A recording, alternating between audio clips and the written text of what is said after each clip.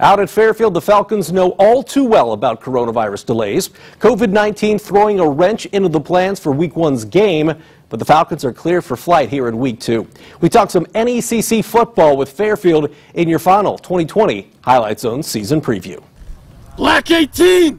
Black 18! Let's go! From 0-10 in 2018 to competing for a sectional title a year ago, Fairfield is on the rise, and if this team was tough a season ago, that could spell trouble for the teams that have to face the Falcons this year. Matt Thacker, head coach for Fairfield, says the key to getting over that sectional hump in 2020 deals a lot with the veteran leadership from the offense. Well, Corey Lance at quarterback, he's a 3-year starter at quarterback for us. He's been running our offense for 3 years, so that's huge for us.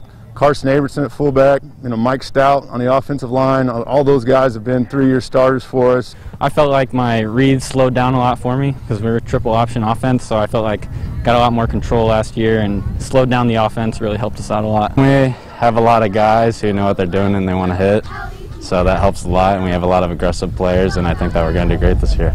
Fairfield is just happy to be playing ball again. The Falcons were one of the teams across the state that had to sit out Week 1 due to county guidelines put in place to prevent the spread of corona. It's safe to say that these seniors aren't taking another moment for granted this entire season. Losing that game hurt a lot.